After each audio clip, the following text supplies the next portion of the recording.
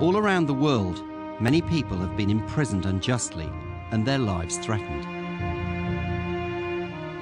In this film, we find out about 3 individuals and the campaigners working to set them free.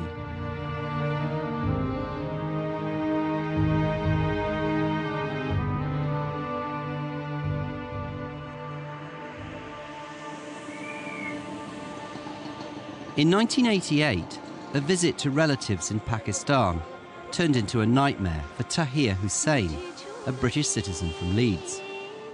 On his second day, he took a trip in a taxi and was attacked by the driver wielding a gun.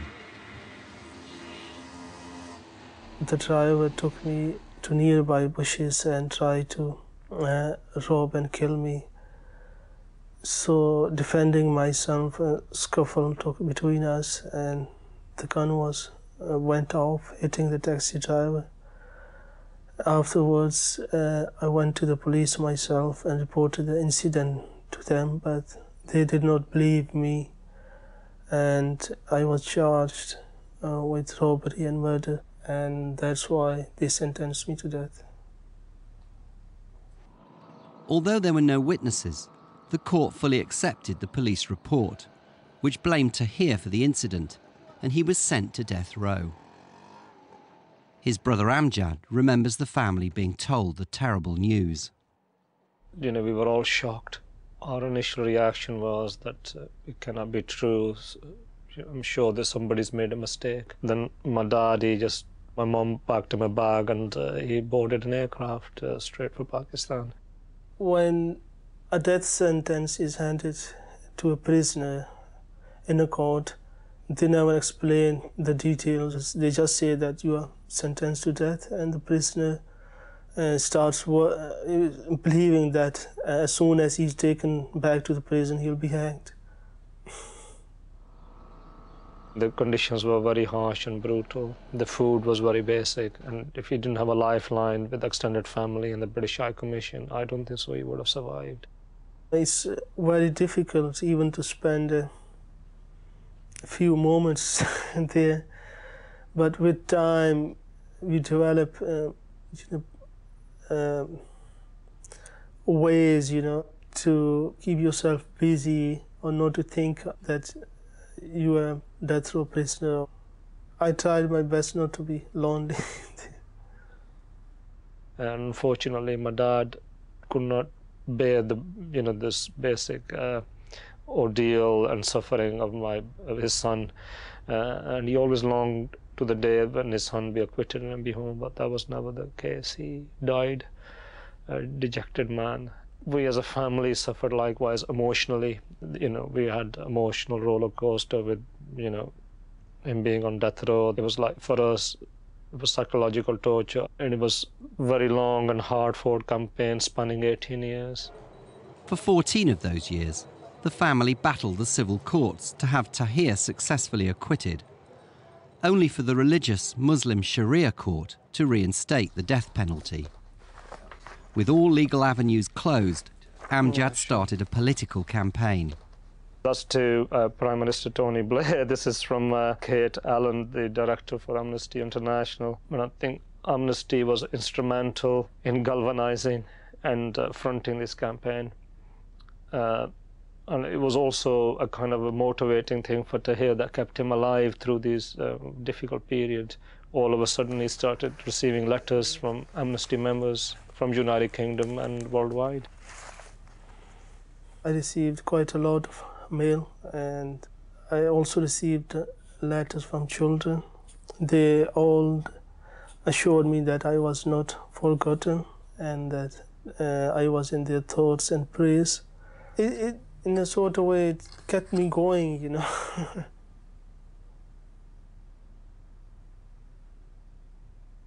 There are many of us in England thinking of you, wishing you will return to your family soon after your sufferings. My good wishes and regards from all the friends. It's just very difficult to describe in words, but it gives you a lot of strength and hope that even the people you have never met in your life they are thinking and praying for you. In 2006, Tahir was twice within days of execution, and Amjad had to step up the campaign. Various eminent personalities got involved in Tahir's case when they learnt of the profound and miscarriage of justice. Prince Charles, for instance, Tony Blair, the European leaders, United Nations rapporteurs as well. Following a visit from Prince Charles, President Musharraf changed Tahir's death penalty to an 18-year prison sentence, a term he'd already served. So in November 2006, he was released immediately. After a private reunion with the brother who's campaigned relentlessly for his release, Tahir re-emerged looking refreshed and reassured. I'm glad to be back home again. Thank you. I'm glad it was just unbelievable, you know. Well, just like, you know, being on a starship of Captain Crook and transferred from one planet to another planet in moments, you know, in seconds. When the plane arrived, I think all the passengers waited, and he was first one off the aircraft. We took him to VIP lounge, and it was just sheer euphoria. My mother kept saying that I wouldn't believe anybody until I held you physically and hugged you. So now I believe that my son has been released. Tahir is slowly recovering with his brother's family in Leeds. He and Amjad are now campaigning for the worldwide abolition of the death penalty.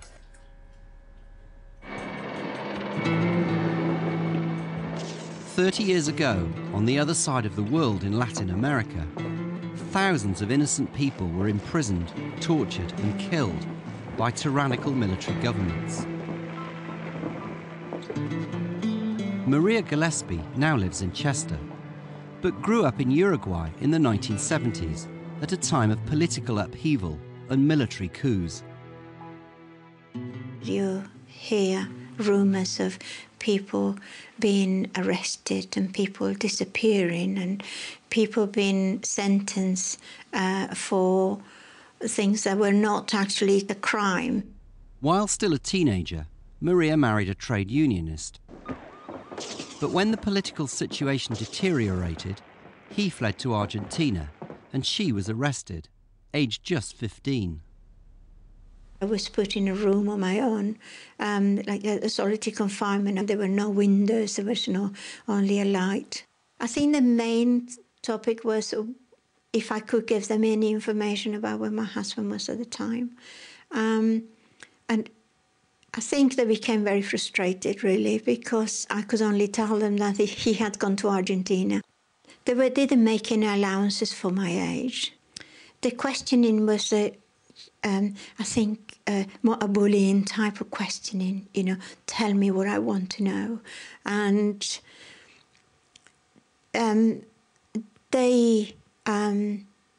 initially they were just threats of, if you don't cooperate and you don't answer the questions, we will pull your teeth out.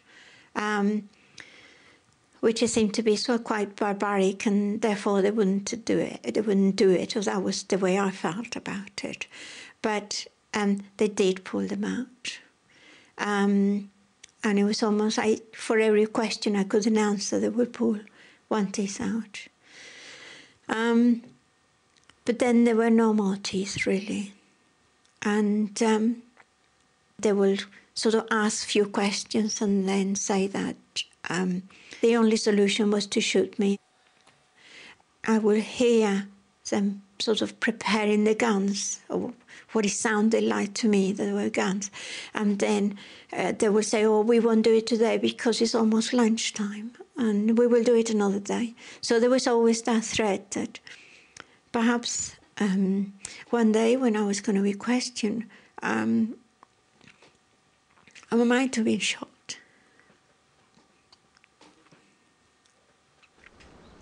That was a hard time, really.